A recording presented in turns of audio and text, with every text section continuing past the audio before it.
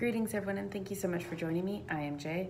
Today I'm going to be reviewing a candle that really caught my eye because I've never smelt a candle quite like it before, and that is Rome, better known as Pizzeria from Bath & Body Works. The scent notes are fresh garden basil, tomato sauce, warm crusty pizza dough with essential oils. What essential oils? Maybe the basil? Anyways, this candle at first smelled exactly like pizza. I don't know who, but somebody said something like pizza combos or something like that. And yeah, I could see that, but it had a little bit different of a scent to me, but at that point we're just splitting hairs. It really does smell like pizza when you first open it and smell it, which I was super intrigued by.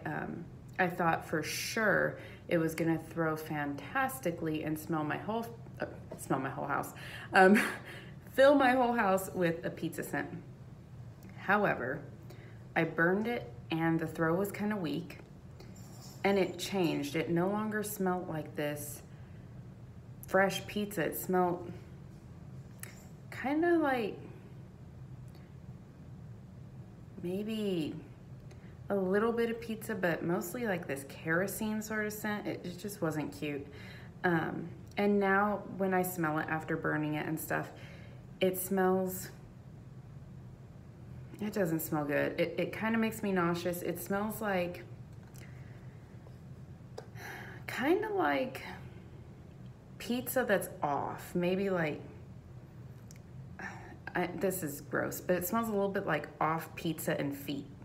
It's just nasty. Now, I kept the lid off because the lid still smells like it originally did before I lit this, which smells still like pizza, but this candle, I just can't bring myself to burn it again. It was a disgusting experience. If you see it in the store and you like the scent, I don't know, I haven't seen any other reviews on this. Maybe get it and give it a try. But for me, it's a no. It smells terrible.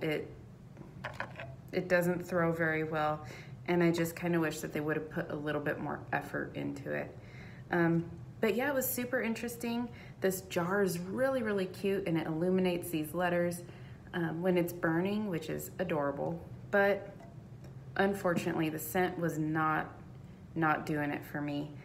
So yeah, that's my review of pizza. Oh, I should also note that it pulled out great and I didn't have any funky wick issues or anything like that. The little bit that I did burn it, it did pull out completely and I burnt it for a couple hours.